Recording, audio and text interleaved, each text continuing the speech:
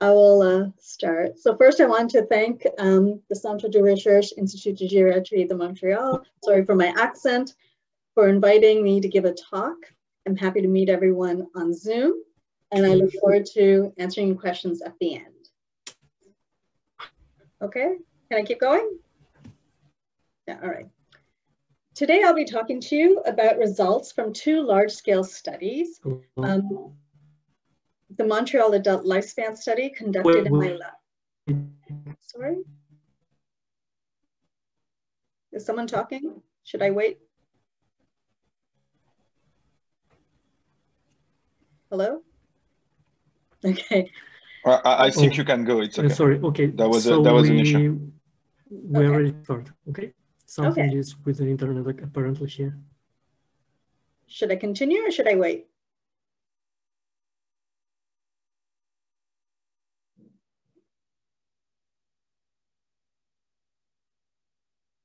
I suggest you can go. Okay.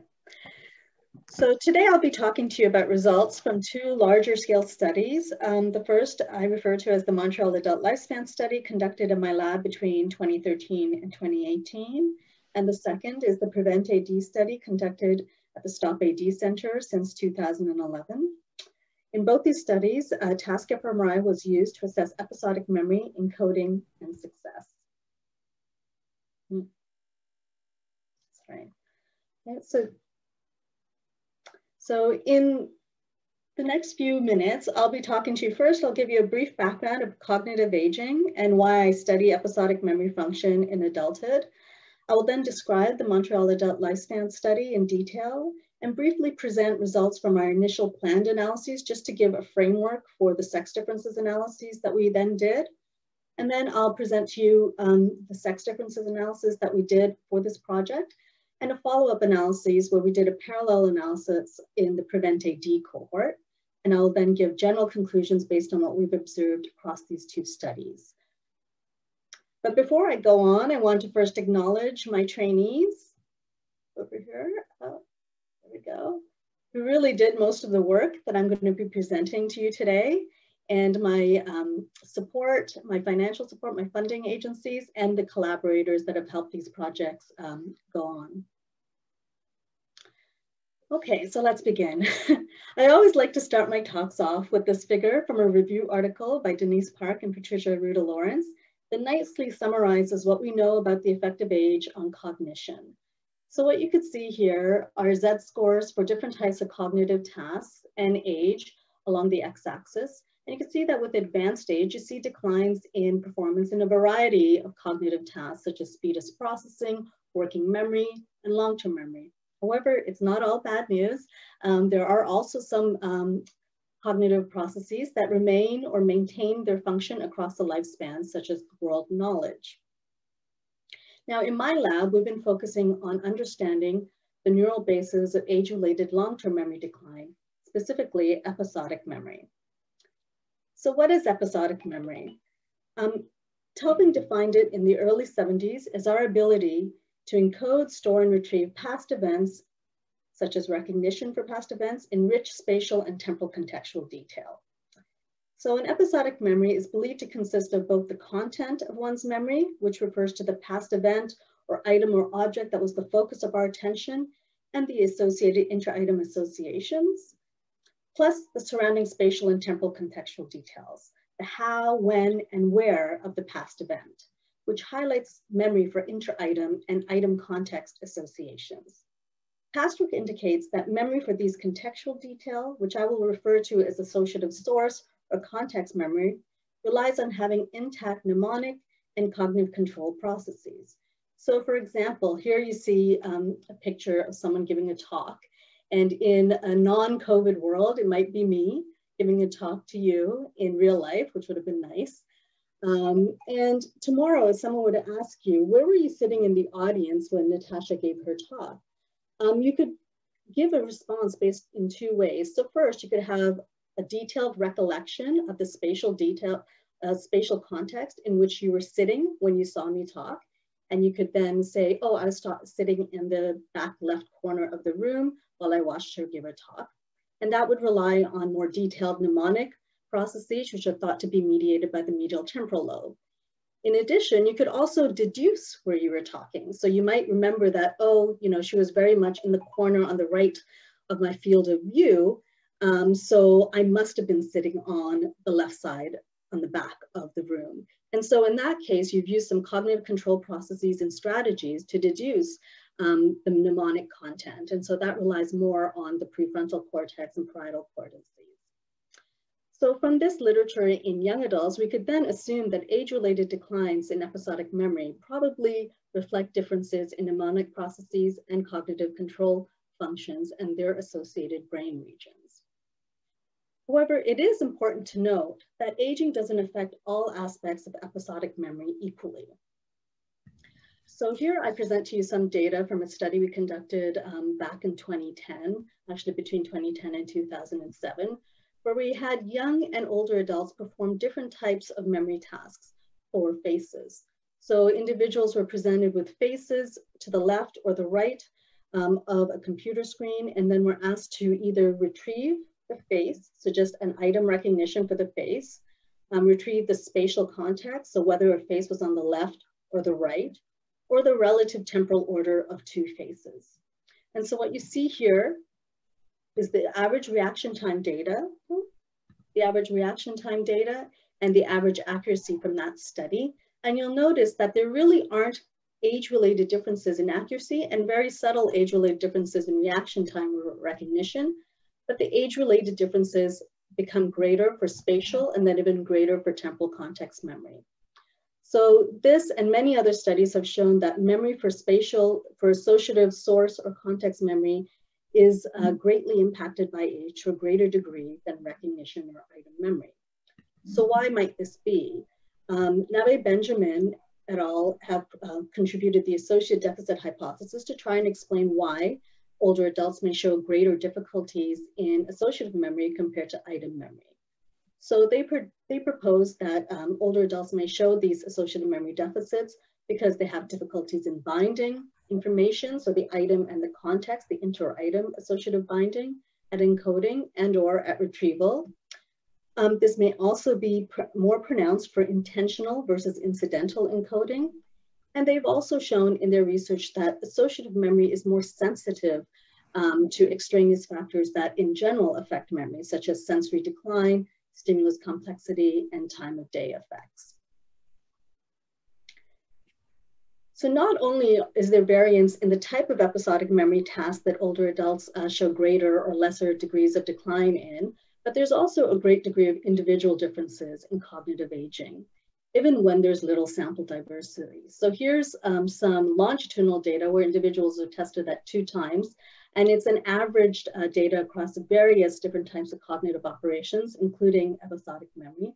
And what you know is that there's significant amount of inter-individual variability in cognitive aging, including episodic memory. So the trajectory of cognitive aging is not the same for everyone, and an individual's performance on measures of ability may change across time and may depend on different life circumstances, such as health status, lifestyle, education, socioeconomic status, etc. So the trajectory varies from different cognitive functions, and the tasks also vary within individuals. And so there's quite a lot of diversity in how older adults perform episodic memory tasks and how they exhibit cognitive decline. Some older adults may maintain episodic memory and perform as well as young adults, while others may show some decline. And in others yet, there might be such an extent of episodic memory decline that it might be indicative of Alzheimer's disease.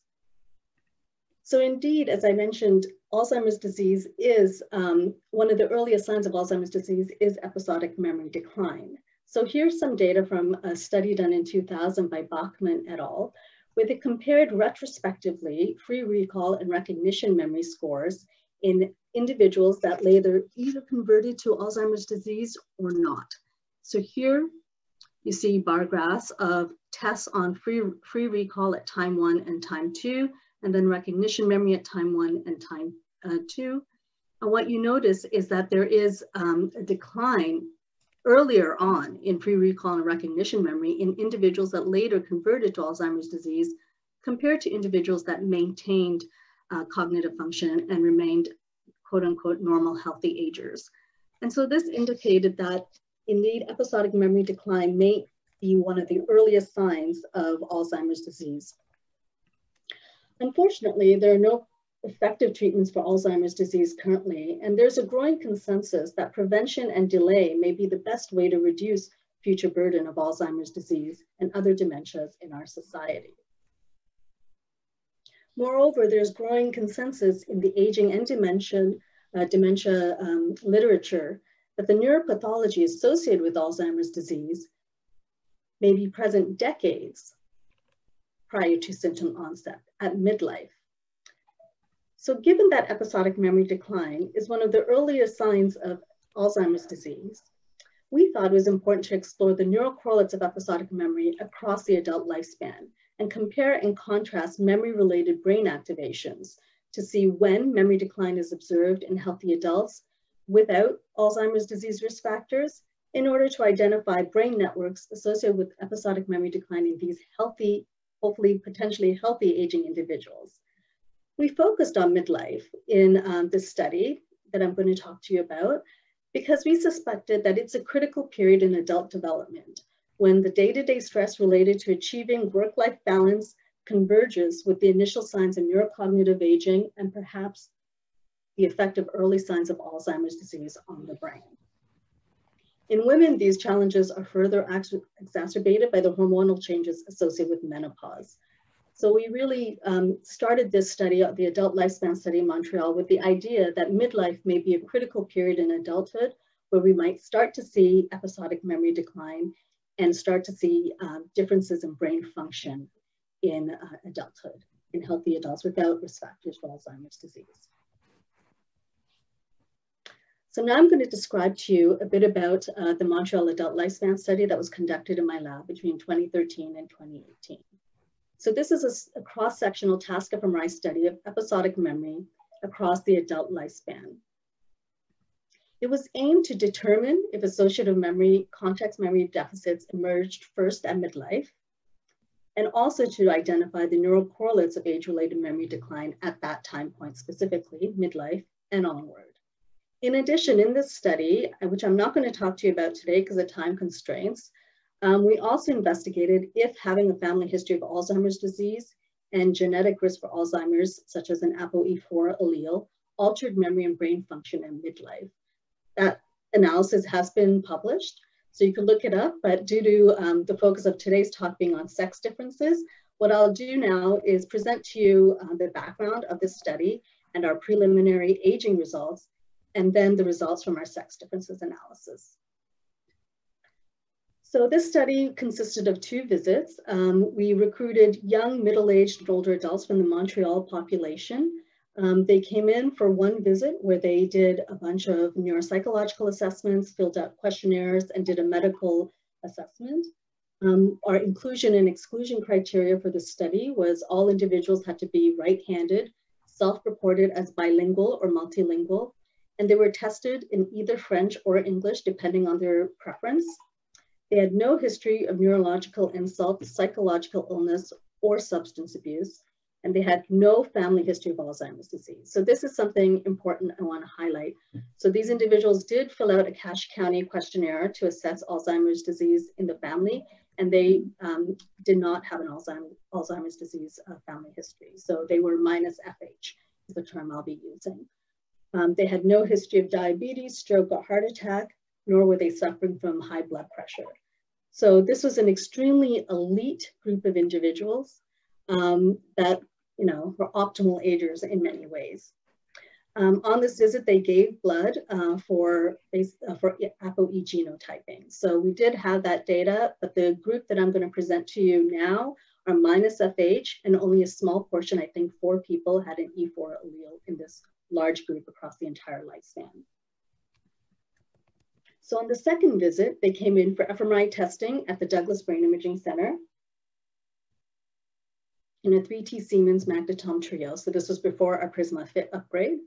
We obtained a structural T1 MP RAGE scan and then a series of functional bold scans while individuals performed both encoding and retrieval phases for two types of associative context memory task, a spatial context memory task and a temporal context memory task. Now, importantly, we had two levels of difficulty in this study. So we had an easy version of spatial and temporal context memory task and a difficult version. So there's 4 tasks in total, and we'll be using the short forms SE, SH, TE, and TH to indicate spatial easy, spatial hard, temporal easy, and temporal hard. So here you see the experimental design of the study. So individuals came in, they had 12 behavioral runs. Each run included an encoding and retrieval phases for easy tasks and a difficult task.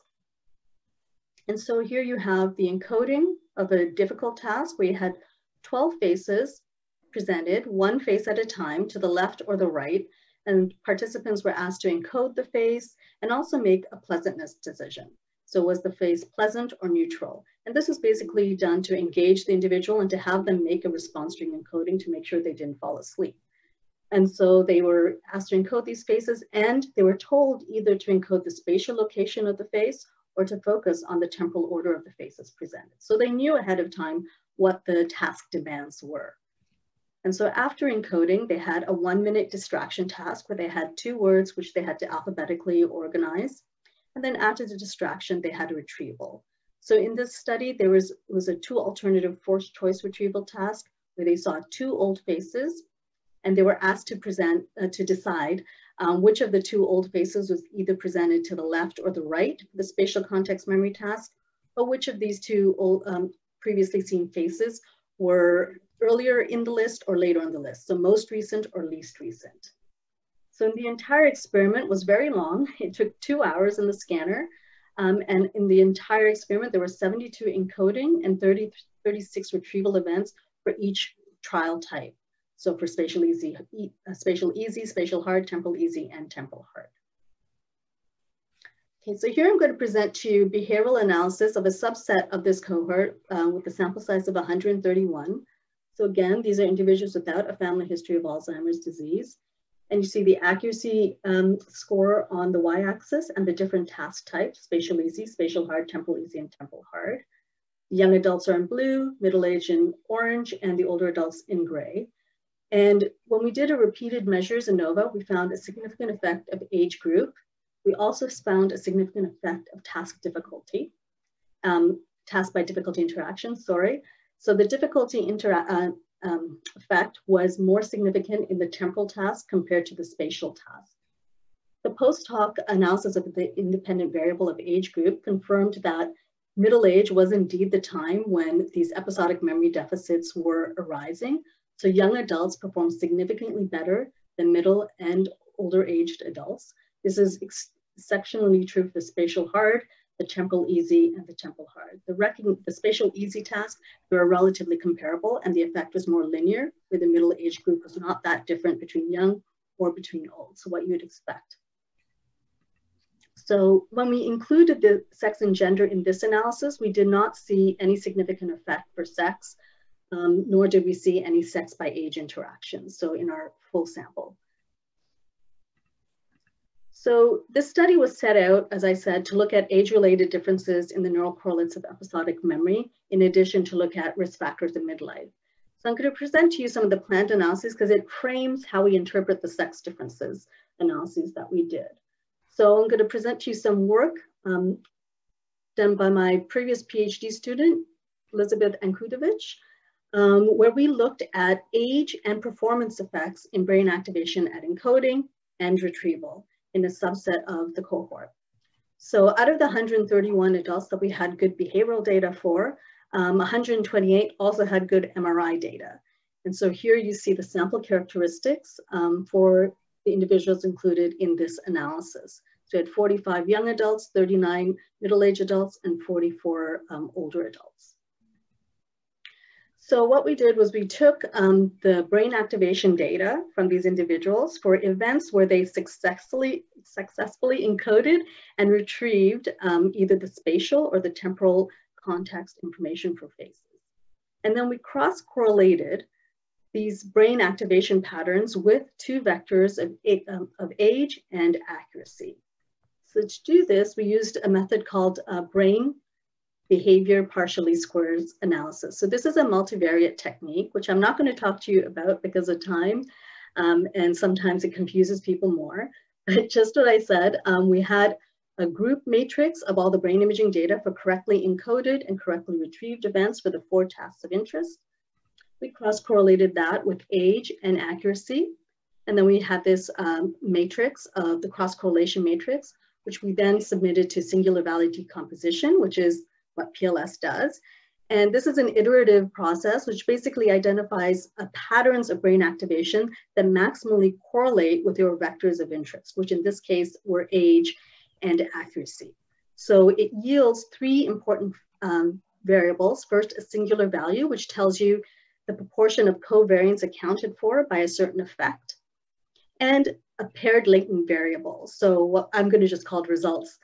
So the paired latent variable identifies both a singular image, which represents both positive and negative effects represented in its paired correlation profile. So the correlation profile will show how brain activity correlates with age and correlates with accuracy. So I think when I show you the results, it'll be a bit more clear what I'm talking about here. So with PLS, we assess significance through both permutation tests for the pattern of brain behavior correlations that we see, and also we assess the stability of the activations that we see associated with that pattern using bootstrap estimation. So when we did this with our full sample of 128 adult lifespan data, including age and performance, we identified quite a few latent variables or results. So here's our first result. And this latent variable identified basically an age performance trade-off. So here you see the singular image. You see red areas and blue areas. So the red areas we call positive saliences, the blue areas are negative saliences. And here you see the brain behavior correlation plot that I talked about. So you see that age is in the positive direction and performance is in the negative direction. So this means that areas in red, the positive salience region, increased activation as a function of age. So they're positively correlated with this. And they decreased activation as a function of performance.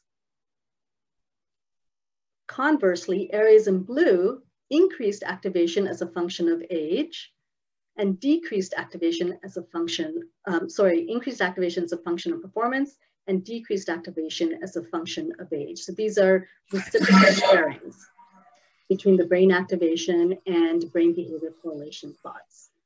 So what I want you to note is that in general, you see activation in the midline, which is traditionally called a recollection memory network, during successful encoding and successful retrieval across the lifespan. And these areas decrease as a function of age generally. And with age, you see increased activation in these lateral temporal and superior temporal areas, in addition to supramarginal gyrus. So this is a more general age by performance trade-off effect. So we also saw 2 other latent variables that identified phase-related differences in correlation. So these are, by this I mean areas where older adults activated the region to a larger degree in one phase, such as encoding, but in which performance was actually correlated with activation in those same regions in the different phase, such as retrieval. So here you see a pattern of activation that encapsulates left frontal parietal cortex, right frontal parietal cortex, the ventral visual stream, and the medial temporal lobes, where activation in these regions increased with age at encoding, but activation in these same regions at retrieval supported memory. So even though older adults increased activation in these areas at encoding, it didn't support subsequent memory for these areas because the bars for accuracy are crossing 0 here at encoding. Now, the other pattern identified areas of activation in which older adults increased activation, so the red areas, at retrieval. And increasing activation as a function of age at retrieval was associated with poorer performance. In contrast, increasing activation in these areas during spatial encoding supported performance. Okay, we also did a univariate analysis of this data set and extracted mean activations in visual areas, pericampal areas, parietal regions, and prefrontal regions. And we looked at whether or not there were linear or nonlinear effects in activation as a function of age in these regions. And what we found was in middle and older adults, we saw very little modulation of the ventral visual areas during encoding versus retrieval. But in young adults, we saw an increase in ventral visual processing at retrieval compared to encoding. In parietal regions, we saw that young and middle-aged adults showed modulation between encoding and retrieval, but older adults did not, and they seemed to engage parietal cortex to the same degree at encoding and retrieval. In the anterior prefrontal areas, we saw that all adults engaged these regions at encoding, but there was an increase as a function of age, similar to what we saw in the brain behavior PLS at encoding, and we saw an inverse pattern at retrieval. What's important to note, though, is when you compare the activations between the two phases, it is only the young adults that show an increase between phase and the older adults that show a decrease from encoding to retrieval. So the conclusions from this first, just general age-related analysis of our adult lifespan study was that A, midlife was indeed a critical period when episodic memory decline, as measured by these context memory tasks, first arised. And we also saw between group activation and nonlinear age effects in our multiple behavior PLS analyses. So we saw that there was an age performance trade-off effect, which was primarily observed in ventral visual and inferior parietal cortex.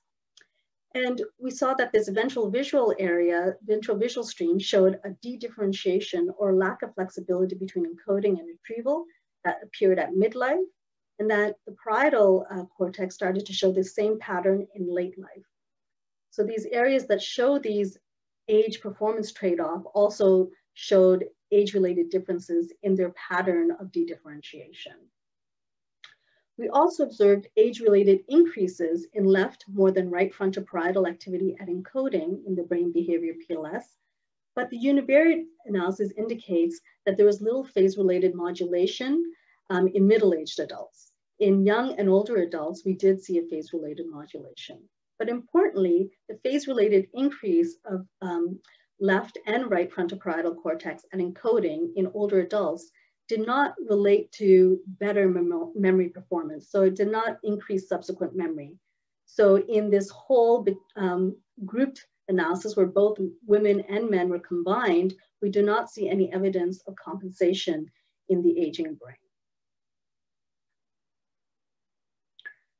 So after we did this analysis, we decided to look at whether or not there were sex differences in the effects we already observed. Now, why did we decide to explore sex differences in this analysis? So at the same time that we were conducting this study between 2013 and 2018, there was this insurgence of literature indicating that there were sex differences in the prevalence of Alzheimer's disease, and that women were more likely to be diagnosed with Alzheimer's disease in late life compared to men. So in the US, the prevalence of Alzheimer's disease is higher in women compared to men. So given that episodic memory decline is an early sign of Alzheimer's disease, and we know that there are age-related declines in episodic memory, we want to explore whether or not these age-related declines might be moderated by sex, or whether there were sex differences in the effect of age. And the reason we did this was to try and understand, even independent of Alzheimer's disease and independent of genetic or familial history of Alzheimer's disease, whether there were differences in brain aging in women and men, because we need to know this foundational information in healthy aging before we could start to interpret results in adults that have risk factors for Alzheimer's disease, in our hopes of trying to understand why women are in greater risk of developing Alzheimer's disease in late life. So when you think of why are women why is there greater prevalence of Alzheimer's disease in women compared to men, you could have many potential explanations. So one can be that there are biological sex differences that put women at greater risk of developing Alzheimer's later in life. But you could also argue that some of these factors that place women at greater risk of developing Alzheimer's disease are gender and gendered life experiences, such as social cultural determinants of health and gender identity. So for example, we know that there are sex differences in education and experiences of violence, and women in general have lower socioeconomic status. So perhaps these gendered life experiences contribute to why women are at greater risk for Alzheimer's disease. Now, another reason that women may be at greater risk for Alzheimer's disease may be due to issues relating to reproductive health, such as the number of pregnancies that a woman experiences and sex differences in the cumulative lifetime exposure to gonadal sex hormones. And moreover, there might be interactions between sex and known Alzheimer's disease risk factors, such as the ApoE allele. So for instance, Malero et al. And Payami et al. In 1997 found an increased risk of familial Alzheimer's disease in women carriers of the E4 allele, but not in men carriers. So there is some growing evidence that having an ApoE4 risk factor might be a greater risk for women compared to men to develop Alzheimer's disease. So here we are, we're going to look at a healthy cohort with no risk factors for Alzheimer's disease or very little risk factors of known risk for Alzheimer's disease. So why are we interested in sex differences in this cohort? So even if the incidence of age-related cognitive decline and or Alzheimer's disease does not differ between sexes, so forget the slide I just told you, but even if that wasn't true, even if women were more likely to get Alzheimer's disease, I would argue that it's still important to look at sex differences. Why? Because the neural basis of cognitive decline may not be the same between the sexes. So if the neural basis is not the same, then the treatment interventions or the therapeutic interventions may not be optimized for the two sexes. So perhaps to improve precision health and support early detection, prevention, delay, and even cure of Alzheimer's disease, and also to support healthy cognitive aging, we really should consider sex differences in the brain mechanisms of cognitive decline in women and men. So before I present the sex differences analysis of our lifespan data, I want to just tell you a bit about the different types of sex differences that might exist. So in our lifespan data, which I already showed you the behavioral data for, we did not see any qualitative differences in male or female behavior, nor did we see any quantitative differences. However, this does not mean that the underlying mechanisms do not differ. Moreover, it could be that there might be latent differences in the sexes. So it could be that age, environment, genotype, or even disease risk may moderate how women and men experience episodic memory decline with age. So in addition to those types of sex differences, you could also talk about sexual dimorphism, sexual differences, and sex convergence and divergence. So I want you to focus on this one because this is probably what is the reality in healthy aging. So this implies that even though the endpoints in males and females may be similar, the neural underpinnings may be different. So with this in mind, we conducted an exploratory analysis of our adult lifespan data to look at sex differences in the effective age on memory-related brain function. So this study was led by my PhD student, Savanya Subramaniapillai, who really took the lead on this paper. So here's a sample. Here's the sample that we included in this analysis. It's a subsample of the larger adult lifespan study that we presented earlier. And the reason for this was because we were limited in the number of men. So we basically took the men that we had in our adult lifespan sample, and we matched women on age and on education. So you have the total number of males and females in young adults, middle-aged adults, and older adults. And you could see that there was obviously a difference in age across groups, but there was no difference in education, IQ, BDI, or performance on the CVLT. There was a difference with BMI, because with advanced age, you have an increase in BMI. We also saw a significant difference with age in smoking history, because our older participants had a higher history of smoking. And just to show that behaviorally, these cohorts were the same as our larger lifespan study, you note that the same age effects are present for all of our tasks that we presented in the scanner. So we conducted the exact same analysis as we did for the adult lifespan, the full adult lifespan that I presented to you earlier. The only difference is that this time it was a between group analysis, where the groups were the biological sex in which adults identified as during scanning. So I'm now going to present to you the PLS results when we disaggregated the data by sex. So just to orient you again, PLS is parallel, so you have both positive and negative saliences and positive and negative correlations. Here you have the results for males and females. This is the pattern of age correlation, and this is the pattern of accuracy correlation. And this is the singular image. So here you see that we mostly identified negative salience brain regions in this first result that we identified. This means that these areas increased in activity as a function of age in women during easy spatial tasks and hard spatial tasks. In men, we did not see any age-related modulation in this set of brain regions. Now, in relation to performance, you see that there was less difference. Both women and men showed greater performance or greater subsequent memory for spatial context memory if they engaged this set of brain regions at encoding. And in women, engaging these same set of brain regions at retrieval supported memory function as well. However, with advanced age, women tend to show reduced activation of these areas at retrieval. So increased activation at encoding, reduced activation at retrieval, but engaging these regions supported memory in both women and men. The second result we saw from this analysis identified areas where there were sex differences in the effective age. So areas in red exhibited greater activation as a function of age in women during spatial easy tasks, and less activation as a function of age during retrieval in men. And these age-related differences in activation in both sexes were related to poorer performance. So even though older women increased activation in these red regions, increasing activation was related to poorer performance. Similarly for men, even though they decreased activation in these red regions, decreasing activation was poorer for performance at retrieval. The inverse patterns are true for the blue or negative salience regions.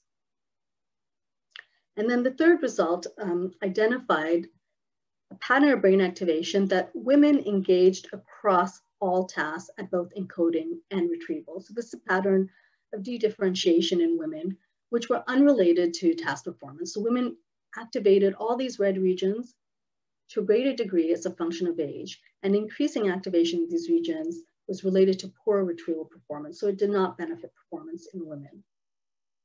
In contrast, men showed decreased activation in these regions at encoding, but it was only decreased activation at retrieval, which would have been beneficial for performance. So overall, again, here's a pattern of activation that was related to poorer performance in both women and men as a function of age. So overall, the results from this sex differences analysis of the adult lifespan data indicates that there is evidence for both sexual convergence and divergence in the aging brain. By that, I mean that women and men exhibited similar brain behavior associations at encoding, which was identified by our first pattern, here and here, and by a third pattern. In addition, they showed to some extent similar brain behavior correlations at retrieval. However, there was significant age-related differences in these associations. So another way of thinking of this is young women and men show very similar brain behavior activations at encoding and retrieval. But with advanced age, the sexes start to diverge as to what brain areas support memory function. So in men, age-related increases and decreases in brain activity that we identified, so patterns across the brain that we identified, did not relate to better performance. So even though there were fewer age-related fluctuations in men, those that we did observe in men did not support better memory performance with advanced age. However, in women, in our first latent variable, we identified a set of regions that increased as a function of age and encoding and did support memory function for the hardest task, which is the spatial hard task. So in women, we observed evidence of compensation in the aging brain at encoding. So age-related increases in left lateral prefrontal and parietal cortex at encoding in women predicted better subsequent memory effects. So what this analysis showed us was first that it's very important to disaggregate our data by sex, because when we first looked at this data set, we identified a very similar pattern of activation of increased frontal parietal activation at encoding, but it did not relate to better performance when we didn't disaggregate the data by sex. But when we did disaggregate the data by sex, we saw that effect was predominantly driven by women, and that it did support successful encoding for the most challenging task in this analysis, which is the spatial hard task. So the take-home messages from the adult lifespan study were that the neural probes of age-related spatial context memory decline differed in men and women, and age-related compensatory activity was only observed in women in this cohort. So we wanted to follow up that analysis with another cohort, a cohort that was at risk for Alzheimer's disease. So this was the Prevent-AD cohort, and this cohort only consists of older adults. So older adults ranging from the age of 55 to in their 80s in this cohort. And we wanted to basically look if, can we replicate the effects that we saw from our lifespan data in this cohort with risk factors for Alzheimer's disease, or were there marked differences when you considered adults with risk factors for Alzheimer's disease? So are the trajectories of brain aging in women and men different in adults at risk for Alzheimer's disease compared to those not at risk for Alzheimer's disease? So this study was led by my postdoctoral trainee, Shada Rappaport. Okay, so the background for this data is it's from the Stop AD Center. The inaugural director was John Breitner, and the current directors are Jude Poirier, and the associate director is Sylvia Villeneuve. And it's the analysis of the Prevent AD cohort from that was collected by this center. So if you want to know more about the center, I encourage you to visit this link. So here we present just the baseline data. So this is a cohort of adults that were collected in 2011 and have been followed up. And we not only collected neuropsych, CSF data, behavioral data, but we also collected a large group of both MRI data and PET data. So here I'm only presenting to you the baseline task fMRI data that we have, but there is longitudinal task fMRI data available as well, and it's actually open access, so you could go and look at it yourself. So just a bit about the cohort. So everyone in this cohort has a family history of Alzheimer's disease. So either their parent was diagnosed with Alzheimer's disease, or they had more than 2 first-degree siblings that were diagnosed with Alzheimer's disease. They were all 60 years of age or older, or like I said, there were some younger ones like 55 because they were within 15 years of their parents' AD onset. They had no other diagnosable cognitive disorder, and they were generally in good health and were able to commit to perform to contribute to this longitudinal study. So in the original task fMRI at baseline, there's actually data for 327 adults. So it's a really rich data set. We have very stringent inclusion-exclusion criteria. So when we applied our inclusion-exclusion criteria and also only included individuals that had enough successful encoding and retrieval events in this paradigm, our sample size for the original baseline analysis, which has been published already, also led by Shada, was much smaller. It was a sample size of 197, I believe. Or sorry, 172 older adults when we reduced based on performance on task and issues of MRI data. Now, when we did the sex differences analysis, which is what I'm presenting to you today, our sample size was further reduced because, again, because of the few male participants in this cohort. So we really need males to contribute to science more and participate in these research programs that are going on. So here's the demographics and baseline assessment of the women and men that contributed to this study. So we had 41 women and 41 men. See the age, the BMI, the years of education, and years of onset, so years before symptom onset in their parents. These individuals were matched for age and education and BMI. So you can see there's no significant difference. And then when you do that, you also see that there's very little sex differences in any of the neuropsychological assessments, though the women scored slightly higher in the MoCA. So we also show that there was very comparable memory performance on the task that we administered in the scanner. So here is the detail of the task that was administered. So it's similar to what we did in the adult lifespan study, but it was a bit, it was actually simplified because of the cohort that we were testing. So we used object stimuli, and we presented adults with 48 encoding stimuli presented to the left or the right of the computer screen. So exactly the same as the adult lifespan study. And they were basically just asked to respond left if the object was on the left, or respond right if the object was on the right at encoding. And they were told that their memory for these objects would be tested at a later time. So they knew that there was going to be a retrieval task. The retrieval task in this study occurred 20 minutes later. So the time between encoding and retrieval do differ between the two studies. So at retrieval, they saw only one object, whereas in the lifespan study, they saw two faces. So they saw one object in the center of the screen, and they had to judge whether or not the object was familiar. Do you remember seeing the object? Or whether the object was originally presented to the left or originally presented to the right, or whether the object was new. So remember, the task demand here was to encode the object and its spatial location. So when subjects were presented with the object of retrieval, their task was to respond to the space it was located on. Only if they did not remember the spatial location would they select object as familiar. And they were encouraged not to guess in this task. So just to reiterate, the memory performance in the women and men were comparable. In general, because of the task design, you have more source hits, so more likelihood of recollecting both the object and its location compared to just remembering the object and not remembering its location, so recognition.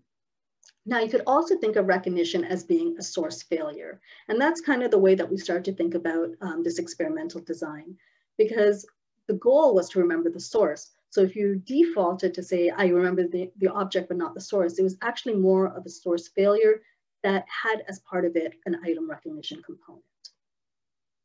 So we conducted exactly the same partial least squares analysis. So we try and keep the methods the same across all our analyses so the data and the results are comparable.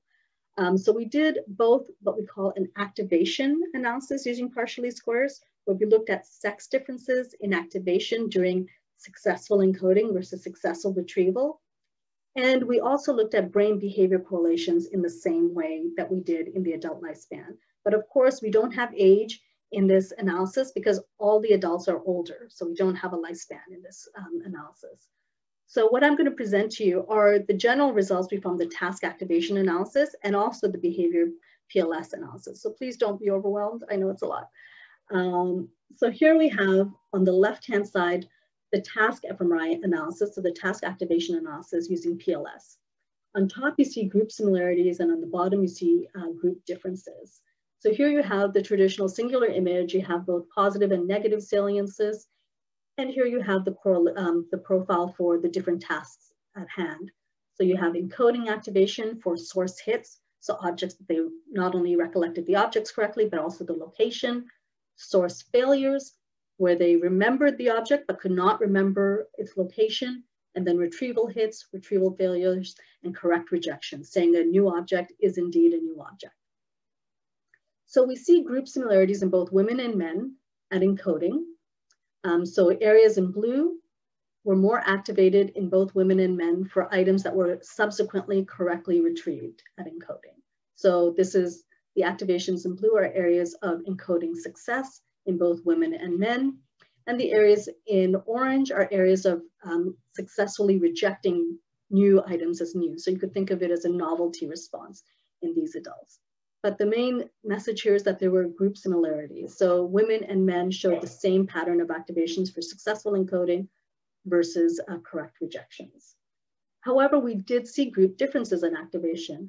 Here we see that men show task-specific modulation of activation during encoding and retrieval.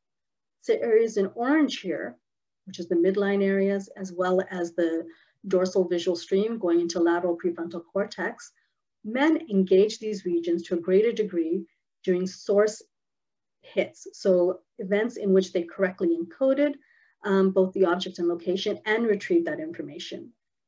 Activation in these areas were less for events in which males only identified objects without their location.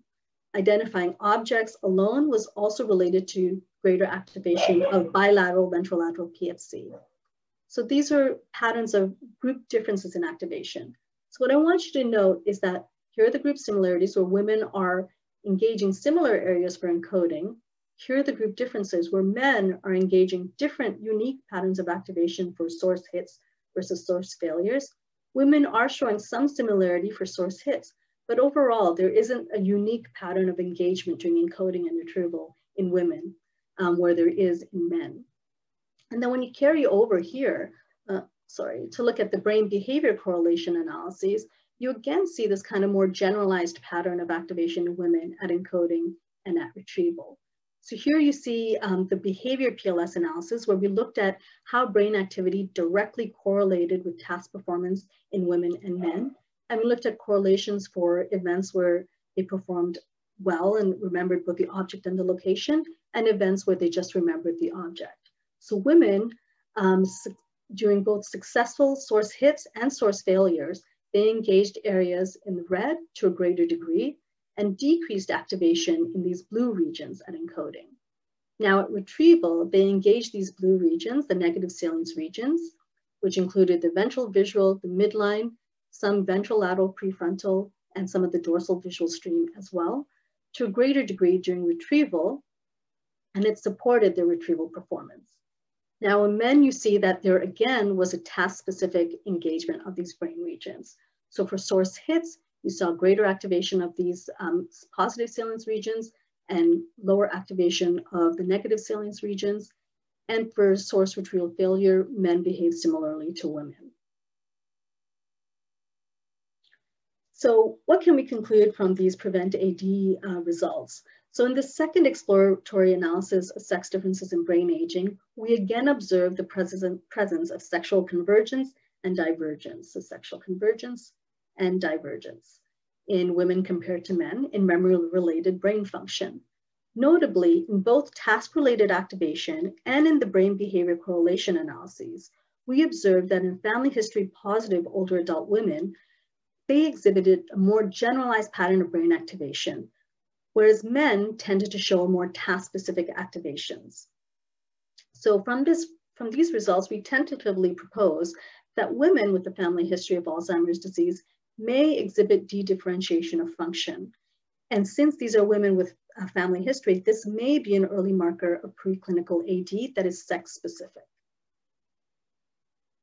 Now, going back and trying to bring everything together, so here you have the effect that we kind of highlighted in the women in the lifespan sample. So this is the effect where women engaged bilateral frontal parietal activation and midline regions to a greater degree with increased age at encoding. And this was related to better subsequent memory for the hard task.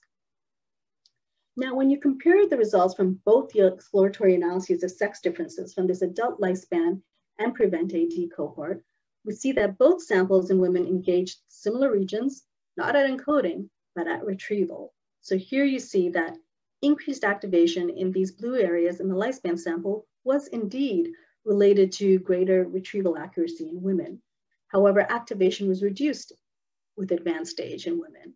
Now in the PREVENT-AD sample, if you look at the negative saliences here, you see that they're a dampened version to a large extent of what you see here, especially in the frontal and parietal areas compared to our lifespan sample. So, and in this cohort in women, again, engaging these areas supported retrieval accuracy. So in both these cohorts, the -FH women and the +FH women, engagement of these blue negative salience regions supported retrieval accuracy. However, these two groups significantly differed at encoding. So as engagement of these regions supported encoding for the hard task in our lifespan sample, engagement of these regions was negatively correlated with performance in the +FH cohort in women. In men, it was not associated to any performance effects.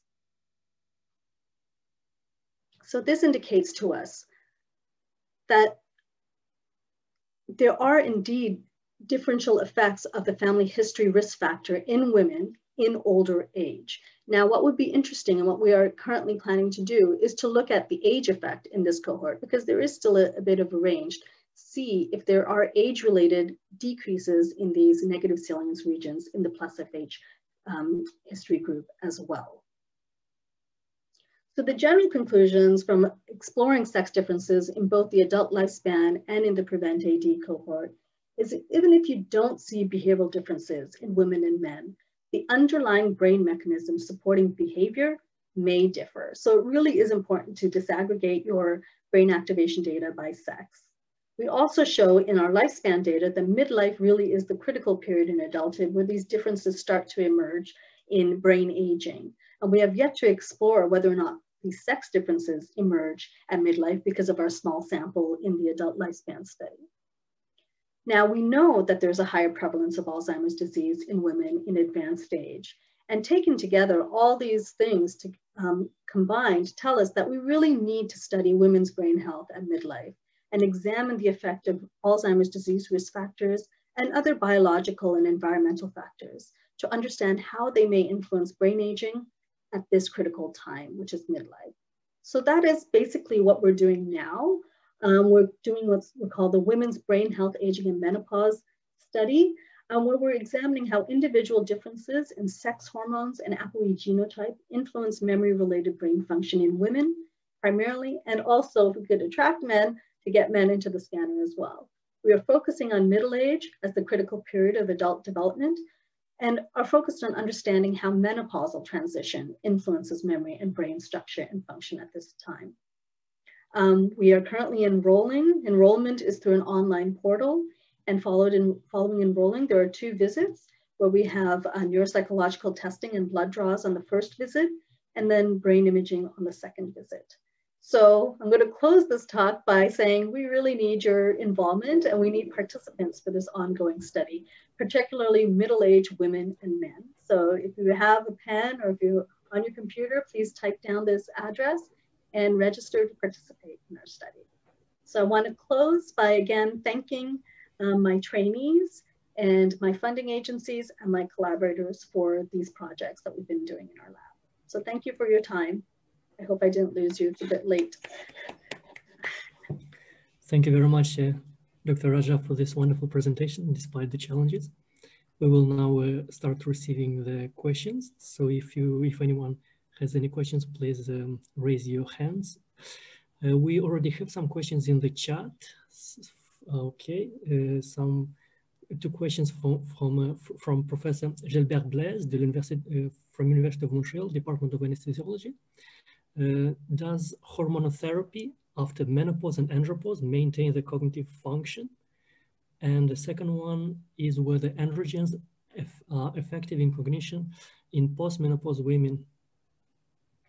Okay, so this is an ongoing question, right? This is one of the main areas of many people's research. So there is quite a debate about whether or not hormonal therapy will improve cognitive function in aging. So there have been studies that have shown that indeed hormonal therapy may be detrimental to cognitive function in aging if it's given later in life, so in postmenopausal, especially late postmenopausal women.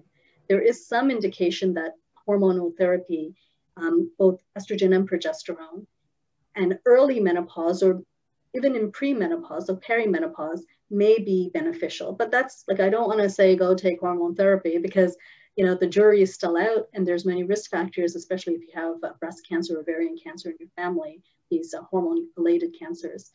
But at the moment, there isn't any consensus. So I think part of the goal of the ongoing study in my lab is to try and get a hint as to whether or not we are taking information about whether women are on HRTs or have historically been on HRTs, and also history of oral contraceptive use. So we are trying to get at that. Now, as far as androgen therapy, I am not sure. I'm not going to comment on that because I don't do research in that area and I don't plan to do research in that area. But if we find something in our sample, I'll definitely report it. I know there's been some work on androgen therapy in men, but I'm not sure about androgen therapy in women in postmenopause. Thank you very much. Any other questions? I also had a question in the same direction. So I was wondering whether you looked at any potential interactions between the influence of sexual hormones, so blood sexual hormones, and the cognitive performance in the groups that were included in the analysis. So in the adult lifespan, unfortunately, we did not do hormonal assays. So we don't have the hormone data for them to look at that. We do have menopause self-rating in that lifespan study. And what I did forget to mention this, and I want to note this in case Sabanya is there and she'll be annoyed that I didn't say this. But in our sex differences analysis of the adult lifespan, we intentionally took out women that were early post-menopause. So women that had just transitioned or were in the period of transition into menopause, we excluded that. So that also affected our sample a bit in that analysis, because we didn't want to get into the question of how is hormonal fluctuations at this stage affecting the interaction of sex and age. We were trying to do a more, I guess, pure analysis in some ways. But also, we do know that, perimenopause and early postmenopause, there are some cognitive effects in some women, not all women. And so we didn't want to kind of muddy the water by including that group. And also, we didn't have enough of the sample size in that initial study to look at it separately.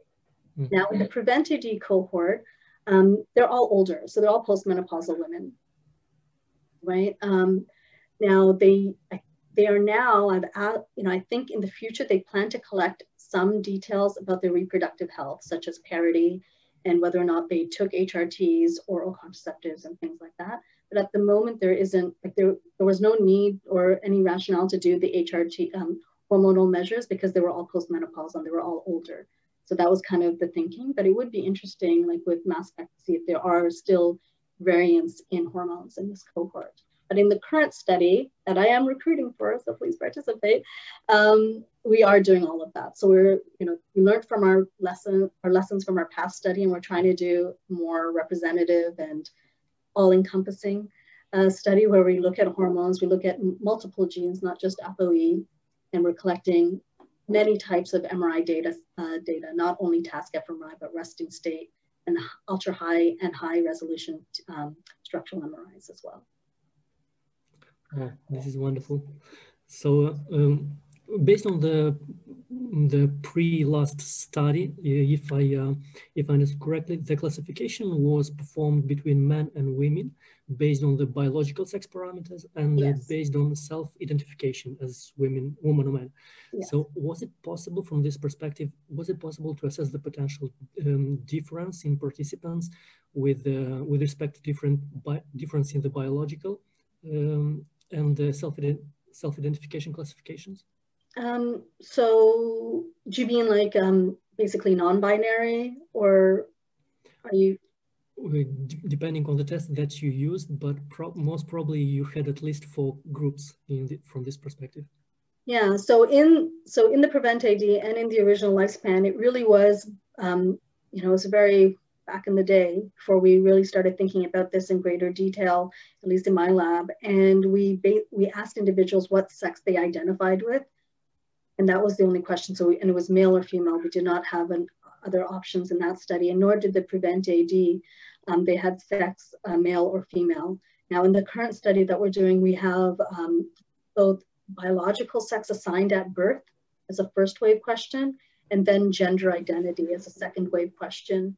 Now there is work by Louise Pilote, which is very interesting, that looks at, gendered behaviors and gendered biology to try and tease apart sex assigned at birth versus more gendered biologies. We haven't done that yet, but it would definitely be a questionnaire that would be interesting to incorporate. Thank you very much. Okay, we have one question from Aman Badvar. She is a professor here at CIHR. I joined the talk a little bit late. I was chairing another meeting, but so it might have been covered. But Natasha, so you ask for self-identification of gender. You also look at hospital charts. Now we know that the sex hormone can easily affect a lot of other systems like the insulin, etc. So in your current cohort that you're gathering, I know you're looking at sex hormones, but have you put forth like cutoffs as to like, this is the good category for estrogen, that's the bad category for progesterone? Like, are you thinking of maybe taking that into account for analysis as well? No, so we haven't done that yet. So this is one of the things that's tricky is that women are like, you know, we're cycling, and so do men. Men cycle too, right? So their testosterone levels change over time as well. So we don't restrict women to come in only at the follicular phase, only at the luteal phase, or anything like that. So we don't have, you know, these women have very different baselines, right, of estrogen and progesterone, and that's what you're getting at, that there might be some women that just are skewed. So we really are just getting that data to categorize them using the straw categories as pre, you know, peri, post. Now, if we get more and more samples, we will look at it as a continuous variable, but we'll have to figure out how do we account for the variance in cycling and also cycle interacting with age and all these variables. So one way might be to look at proportions of estrogen to progesterone or estrogen to FSH or something like that. But we don't have upper or lower limits. You know, we haven't seen anyone that's like really, like we're obviously going to plot all of our data and see if there's anyone that are outliers, but we don't have any cutoffs for estradiol levels or testosterone and progesterone levels. So for the hormone test, is it just a one blood sample test, or do they come in at multiple times over the month during the cycle? This is the issue with the straw category. So for the straw category, you really do need someone to come in multiple times to get a sense of variance. And that's why we can't categorize by straw stages in this study, but we're using the outline of straw to just categorize by reproductive, transition, post, because that's really as good as we could do, because we only have a one-time, I shouldn't say that, we have a two-time blood sample. They come in at session 1, they give blood, session 2, they give blood. So we do have 2 time points, but I don't think that's sufficient to human variance, right? So we don't do multiple blood sampling to get at that. Okay, thank you, Natasha. Yeah, you're welcome. Okay, do we have any other questions? Well, I guess this concludes. We are past the initial time that was required for this presentation. Sorry for that. Thank you once again, Dr. Rajah, for this marvelous presentation and for enlightening us about the influence of gender, sex on the cognitive performance. Hopefully, we will be able to include these parameters in our future studies. Yeah, I hope so. Everyone should disaggregate their data by sex, so, and gender if you can with your data. Yeah, it's more challenging to define the scales that must be used, but this is a future analysis. Well, right. Thank you very much, and we are waiting for your next results and next presentations. Awesome. Thanks a lot. Take care. Bye. Thank you, everyone. Bye.